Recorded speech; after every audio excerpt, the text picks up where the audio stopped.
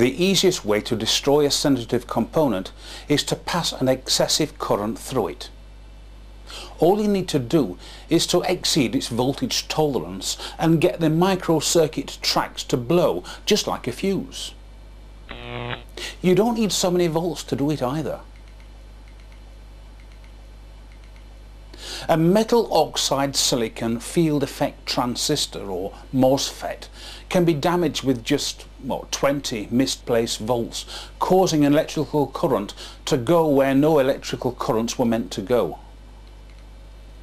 The problem is that just combing your hair can generate several hundred volts.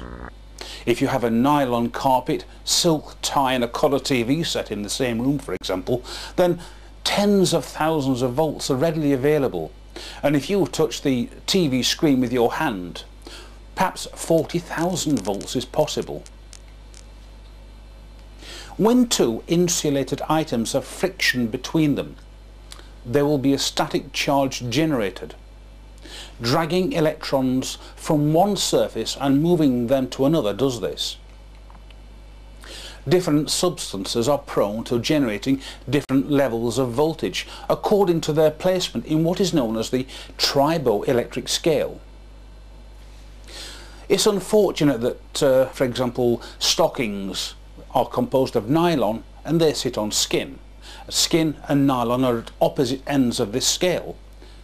This has caused static discharges from nurses to ignite nitrous oxide gas used to anaesthetize patients.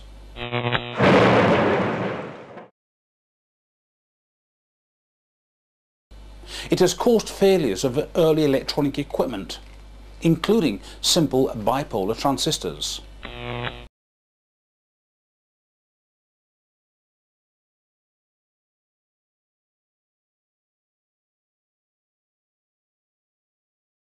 What we need to do is to safely dissipate this charge slowly. We need to make sure that everything in our working area, everything that can come in contact with the circuit, has got the same state of charge. If all voltages are the same everywhere, then there will be no current flow. The items that must be at the same electrical potential are all hand tools, soldering iron, the workbench area, the sensitive components themselves, and last but not least, yourself. Your own clothing, for example, try to avoid silk, because silk is perhaps one of the worst culprits for generating static electricity. A silk tie, for instance, is perfect. If you intend to handle many static sensitive components, then you'll be well advised to get a static dissipative kit, which is sold by many different companies.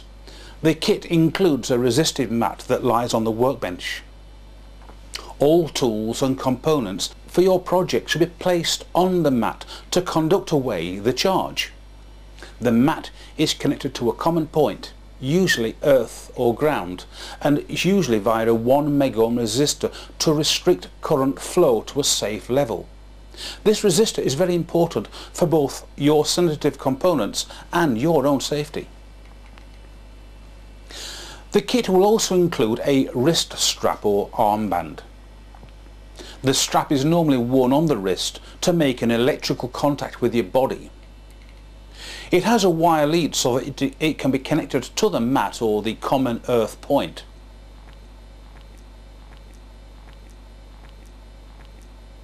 Note that this also has a series resistor to restrict current flow from your body. If you do not want to have this coiled lead lying over the work area, then you can also wear it on your ankle, or you can stuff it down your trousers if you feel so inclined, as long as the strap makes contact with naked skin somewhere. Your soldering iron must also be earthed to the same earthing point as the mat and yourself. If not, then several hundred volts of leakage current could be present, and your iron will be converted into a voltage weapon that kills circuits on contact. If you touch two contacts with hundreds of volts potential between them, then you will get a shock. If the internal resistance of the voltage source is very high though, then you may feel nothing, since it is the current that you feel and not the voltage. Components may be destroyed by currents too small for you to even notice.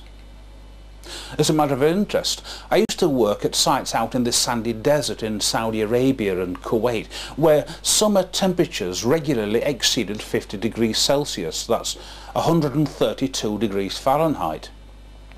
In such an environment, there's just no such thing as an earth connection, since even the very buildings were built on a concrete raft placed on hot, dry sand. It's still not a problem though. The building used steel rods in the concrete and all the equipment was earthed to this same system. Everything was bonded together, even the fence around the site. It became the ground terminal for everything, even the electronic workbench, the generators, the radio mast, antennas, radio equipment and workbench. If everything was at, say, 100 volts DC potential, then there was still no problem, since everything was at the same 100 volts. No destructive current could flow anywhere. Okay, now that we've eliminated those static electrical charges from the workbench, we can do a little soldering. Start the next film, My First Joint.